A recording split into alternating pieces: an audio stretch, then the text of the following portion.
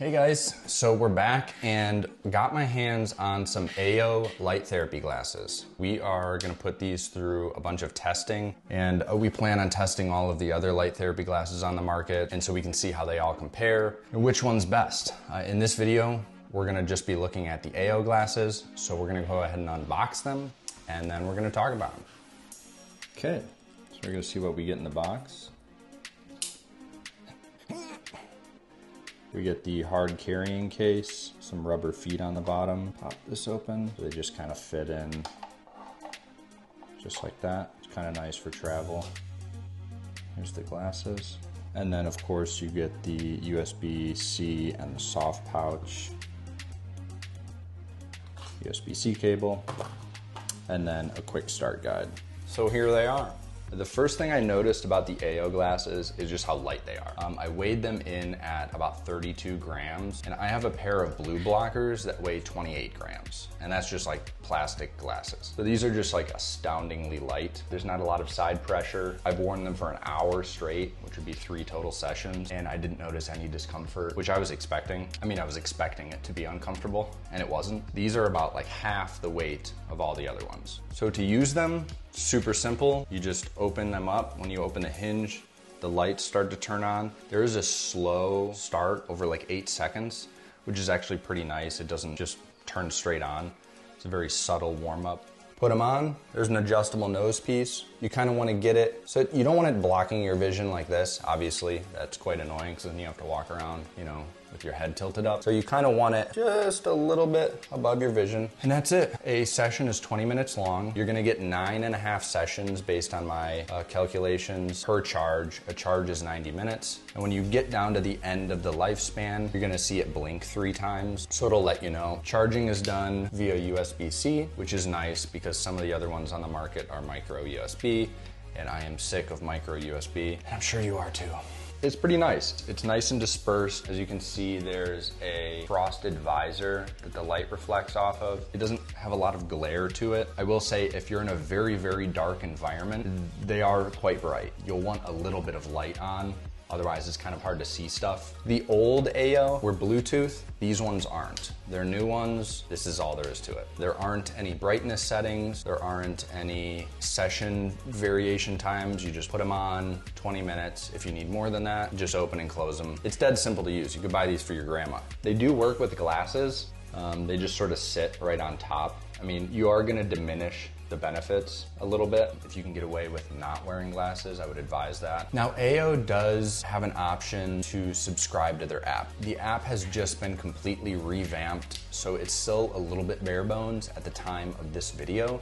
I've spoken with Alex over at AYO, and currently they're hoping to ship Apple Health and Google Fit integration, which is basically going to take your sleep data, if you have that, and it's going to recommend all kinds of circadian habits, such as wind down times, when you should use these and how often you should use them, depending on whether or not you're jet lagged or if you stayed out too late at night, which is really cool actually. We need more apps like that on the market. I think circadian health is extremely overlooked. Now, the meat and potatoes. We did test these using Henry. This is Henry. We stuffed a spectrometer in a foam mannequin head, and this way we'll be able to scientifically compare, with and without glasses, how high up on the nose, what sort of dose are you going to get. Yeah, it's kind of the most objective that we can be with these. So the AYO glasses give off a narrow band, sort of blue turquoise light, around 470 nanometers. This sort of gives AYO an advantage over something like the Luminette, which granted I haven't tested yet, but they use a white light, which means they're probably going to have to increase the lux in order to get sort of the same amount of melanopic potential. This is about smack dab right in the middle of the melanopic bell curve, meaning better bang for your buck, essentially. It doesn't have to be as bright to get sort of the same activation of the retinal ganglion cells. For example, I've got a pair of retimers here. These put out actually right around the same amount of energy that the AYO puts out, but they're about 5 times as bright at their max, which is significant, but they're about just as effective. 30 minutes of using the AYO glasses is going to give you a circadian stimulus of 0.425 to 0.576, which is well above the 0.3 threshold that they recommend. The melanopic EDI that I measured was 326 to 862, which is well above the 250 melanopic EDI lux threshold that the WELL standard recommends. So by all measurements, these are good. They'll work. Now, as far as studies that have been done using the AYO glasses, there aren't many. AYO is currently working with over, I believe, 10 institutions, and there's only really one published study that I know of.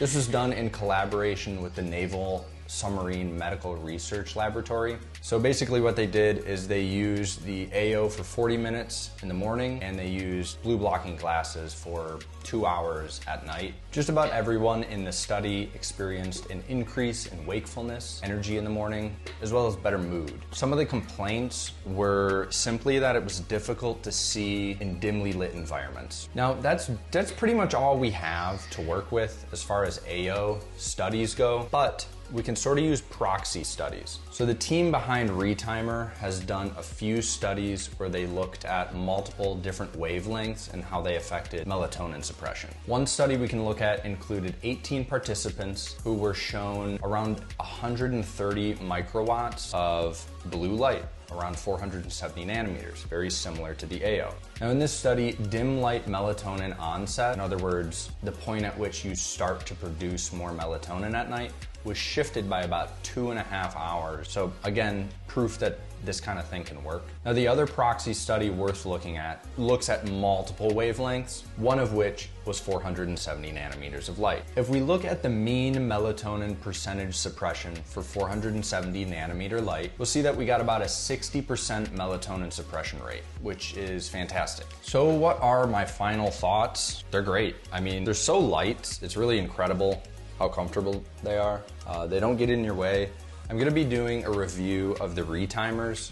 These things are real weird. I prefer these, right? I'll just say that. These are better. We also have a written review, and we've got all kinds of pictures and statistics, links to studies in the description below. So if you wanna check that out, read about this a little bit more. So yeah, thanks guys, and I'll see you in the next one.